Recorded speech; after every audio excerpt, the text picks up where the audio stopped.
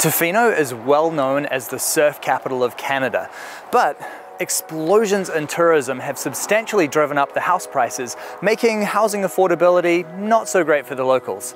Today though, we've traveled to Tofino to meet a young couple who have built an exceptionally beautiful tiny house on wheels to help get them out of the rent trap.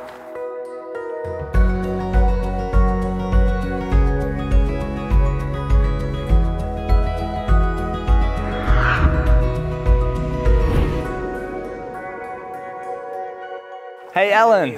Good to see you, man. Nice to meet you, mate. Hi Vanita, lovely to see you. Nice to meet you.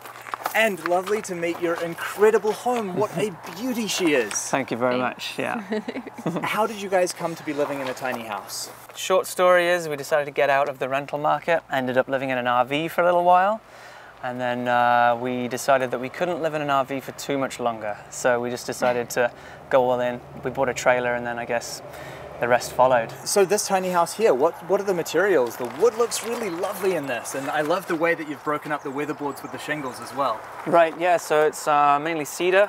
We've got the 10-inch panels, and then we've just decided to do this at the top here, just to, like you said, to break it up. And I see you've got the service box here, so you're all hooked into power and water? Yeah, luckily this was previously an RV spot, so we've got power and the sewage as well. Well, I'm really excited to have a look inside the house and see what you've done. Cool, come and have a look.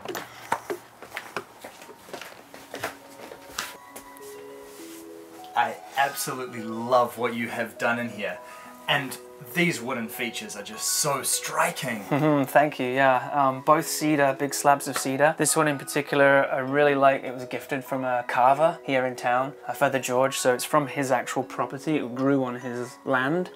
And yeah, he gifted it to us here, so really happy with that. And you've got all of your musical supplies over here as well. You're obviously musicians. Yeah, I mean, when I first moved into the house, this was the first thing I set up, and it kind of delayed me in completing the house. You got a little distracted. Yeah, so I was just making my music when I should have been finishing the house. So yeah, it's a really nice space to work from. And the bench here, it actually doubles up. It's designed to pull out and sit on the end, and you can use it here. And you can also twist it around and sit two at the desk if you wanted to as well. Now, I absolutely love what you've done with the light fittings. That's so clever. Yeah, so there was some leftover shingles from the top side of the house. I just decided to use those. So I found the switches online and just ordered those. I just wanted that chrome finish. And yeah, just cut them out and stuck them on. And it's so nice when you actually walk into a space where those are customized, because it can make all the difference, can't it? I think that's part of the joy of the tiny house movement as well, is being able to customize it to, you know, each person's own style. And of course you were building a tiny house for two people as well. So how did you find the process of actually blending both of your needs to make the space work for both of you? I had a lot of ideas.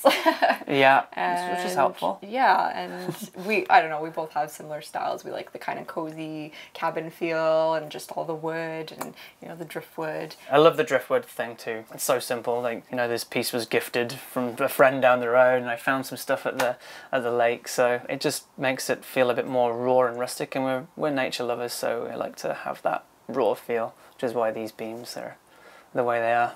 And so moving into the kitchen now, again, the bench just becomes a complete centerpiece, doesn't it? Yeah, it took a while to get it shaped and sanded down, so a lot of time spent on it. We always thought of having a cedar countertop right from the very beginning, so I'm glad it worked out finding the right piece.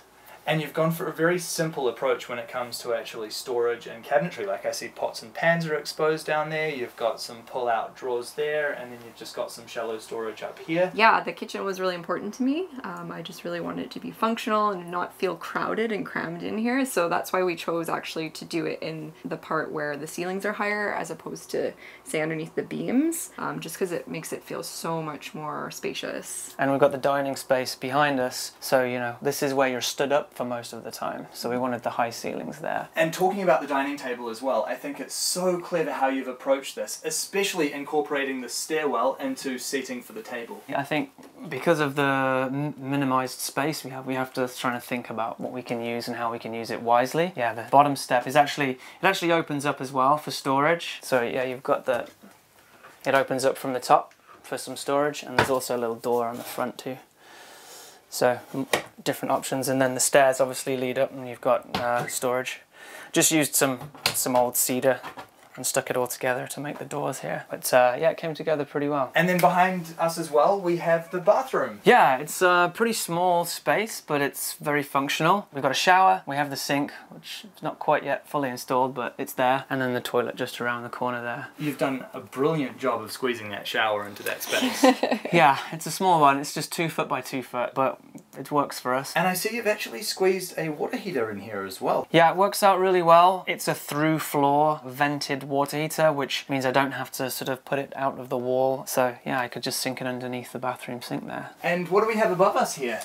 That's our little Zen Den meditation zone. So you can go up there and read a book or do yoga. Later on, I'm going to have to get you to show me what you mean by doing yoga in that. That definitely does not look like a yoga Tiny space yoga. to me. Tiny yoga. All right, okay. I really love what you've done up there with that octagon window as well. That just adds such a lovely accent to the loft. Yeah, I think I saw it on Pinterest somewhere and I was like, I need that window.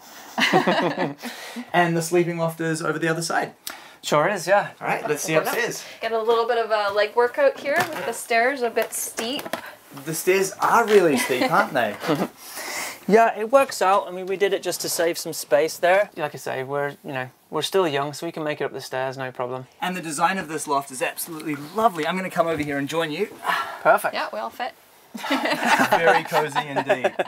So how are you both finding the transition into tiny house living? Yeah, really loving it. It's been awesome. It's really cozy, and we have a metal roof on here too, so when it's raining you hear that, and it's warm. We've got sheep's wool in the walls for insulation, and that kind of deafens the sound a little bit, so it's really nice and cozy in here. You just hear the rain on the roof. So you've actually used a lot of natural materials in this build then. Is that part of your own ethos when it comes to building? Did you set about to actually build a natural tiny house? Pretty much, As yeah. much as possible, yeah, that was one of the key factors in our build, was using as natural materials as possible. So yeah, the sheep's wool and the natural cedar. We haven't used any chemical stains. This is, we've stained with like hemp oil and flaxseed oil just to keep it as natural as possible. And can I ask you about the budget? How much did this house actually cost to realize?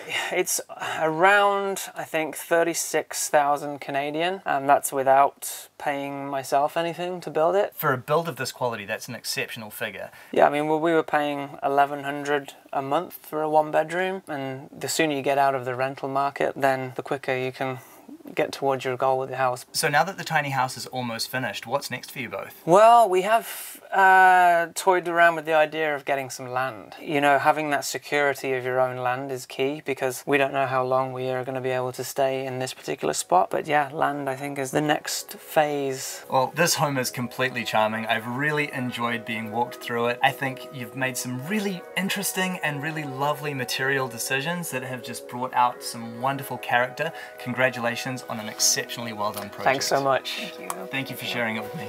This home is beautiful. The design is brilliant. The build is exceptionally well executed. But what I really like about it, talking with Alan and Vanita, is the amount of pride that they have in this home. It's truly theirs. They designed it, they built it, and this is a place that I have no doubt they will be happy to call home for a long time to come.